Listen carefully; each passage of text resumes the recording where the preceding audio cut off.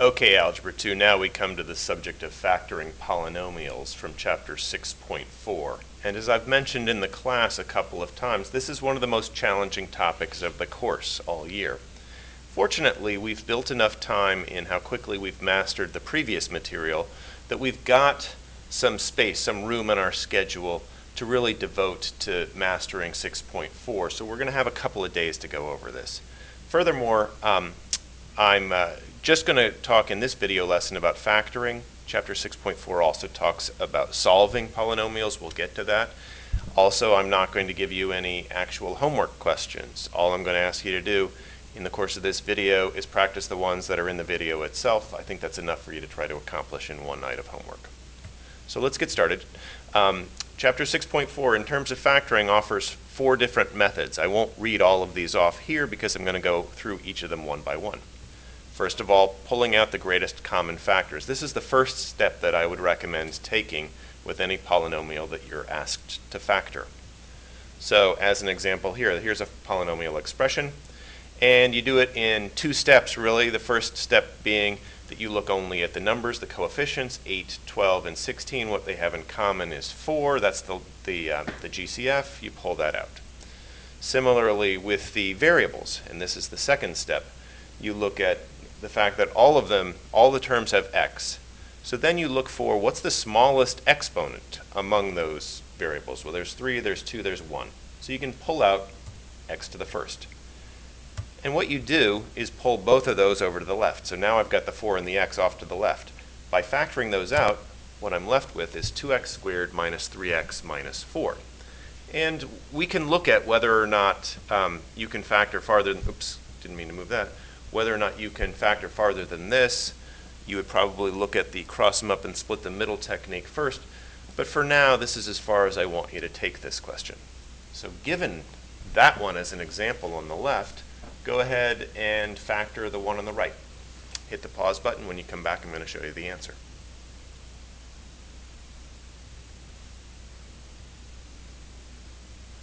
Okay, I'm going to assume that you did that. And what you should have factored out were the 2 and the x squared. Pulling those off to the left, what you're left with in parens is 8x cubed minus 125.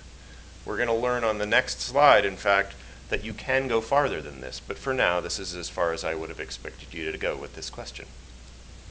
But the second of the techniques for factoring polynomials is looking for whether or not you've got the sum or the difference of 2 cubes. So here's sum of 2 cubes, here's difference of 2 cubes. And whenever you have that situation, the result, the factors always follow a pattern. And for now, don't worry about what letters and what numbers go in. Just look at the general shape of the template that you're going to have to write your numbers and letters into.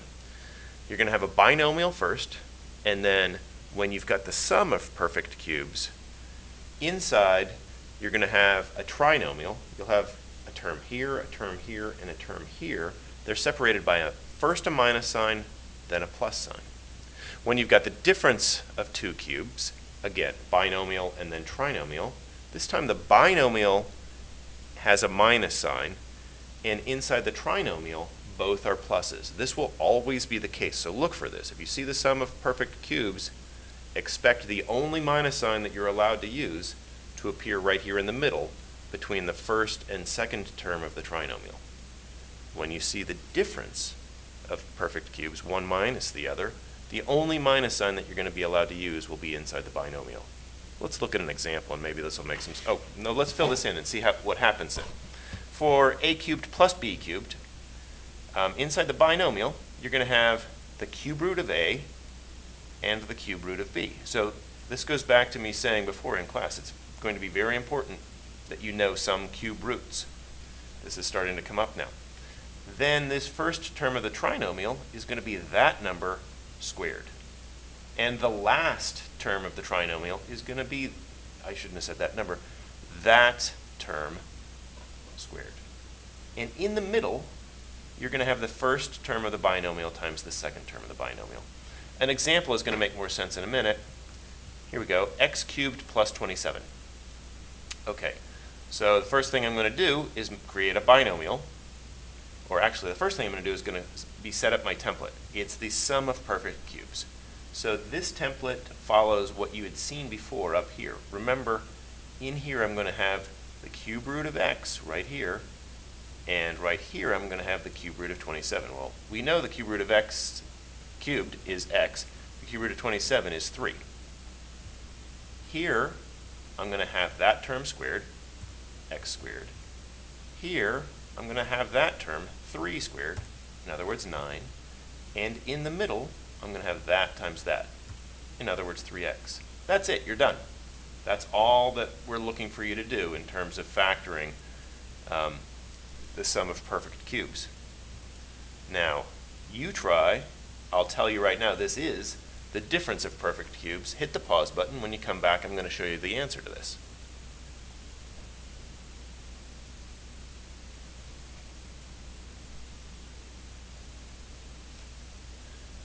Okay, I'm going to assume that you've done that. I'm going to hope that you've realized that this answer should follow this pattern. You should have started by setting up this template for yourself and then filled it in. And when you did fill it in, you should have gotten that. 4 is the cube root of 64. Again, you got to know some of these cube roots. Just like the cube root of 125 is 5, and the cube root of x cubed is x. And then this number here, 16, appears because it's 4 squared. This number, 25x squared, appears because it's 5 squared times x squared. So therefore 25x squared. And this term in the middle here, 20x, comes from multiplying the 5x times the 4. And you get 20x. One of the most common mistakes I see is people insisting on making it negative 5x times 4 and turning this into negative 20x. Remember the first thing that I said. Set up the template first. You're only allowed one minus sign when you've got the difference of cubes, just like you're only allowed one minus sign in your factored result when you've got the sum of perfect cubes, and it always appears in the same place for every type of question. So my only minus sign is right here. I'm not going to have any minus signs in the trinomial. Let me show you one more example. 2x cubed minus 54. I'll work this one through for you. This is not the difference of perfect cubes, but sometimes you have to put together a couple of different skills. I talked before about factoring out GCFs. Well, 2 and 54 have 2 in common. If you pull that out, you're left with x cubed minus 27. Now, x cubed minus 27 looks a lot like one that I've already worked out, x cubed plus 27, and you shouldn't be surprised to see that the result over here looks a lot like what I gave you before. Up here, the only difference is you've got 2 factored out, and also the minus sign, x minus 3. The minus sign appears here, where up here it appeared there. But otherwise, notice how different, how similar this is to that in terms of an answer. Let's move on.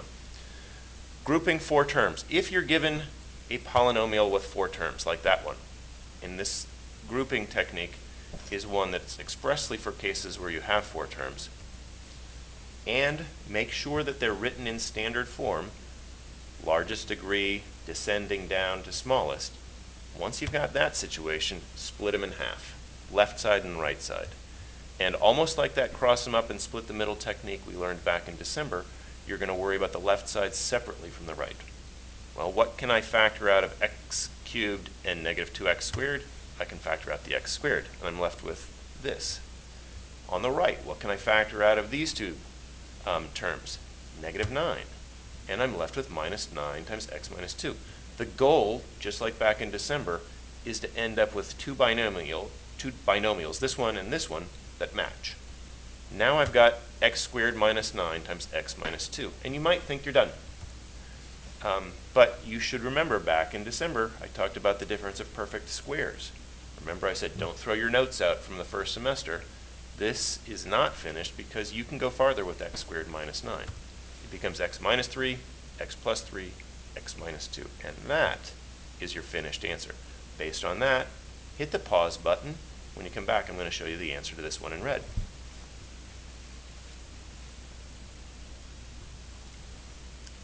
Okay, I'm going to assume that you've worked that one through.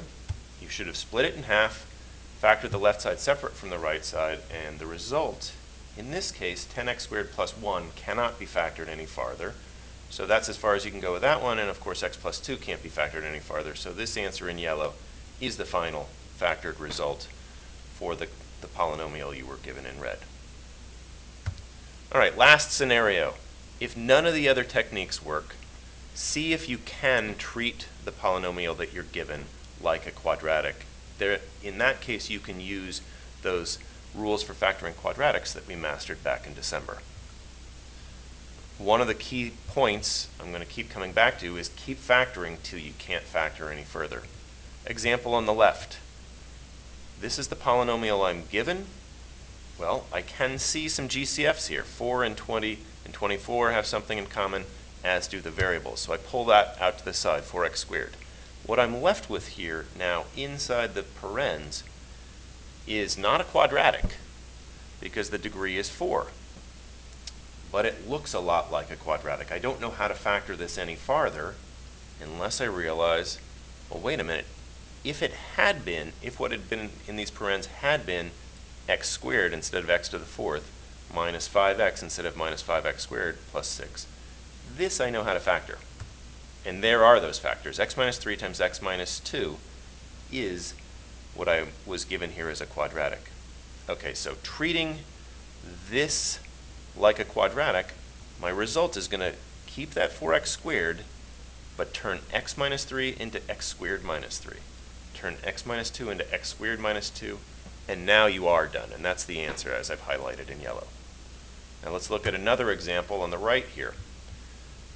There are no commonalities. There's no greatest common factor that I can pull out of these two terms. 81 and 16 have nothing in common, and the term 16 has no x in it. I can't pull a variable out.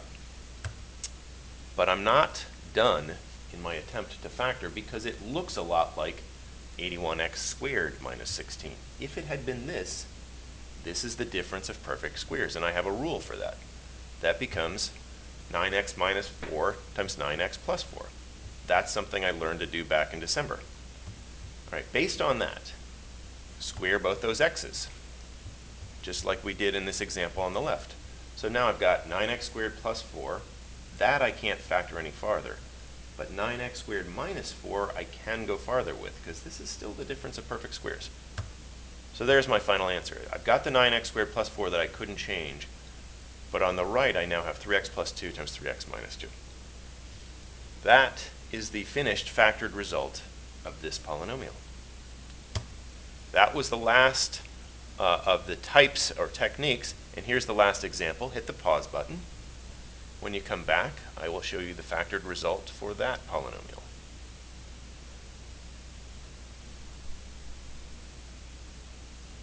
Okay, I'm going to assume that you did that. There's the result down here, x squared plus 2 times x squared plus 1. And the way you got this was recognizing that this polynomial, fourth degree polynomial, looks a lot like this quadratic.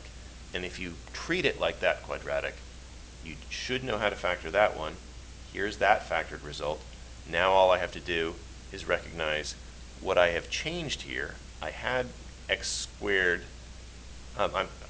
I treated it like x squared, but it was really x to the 4th.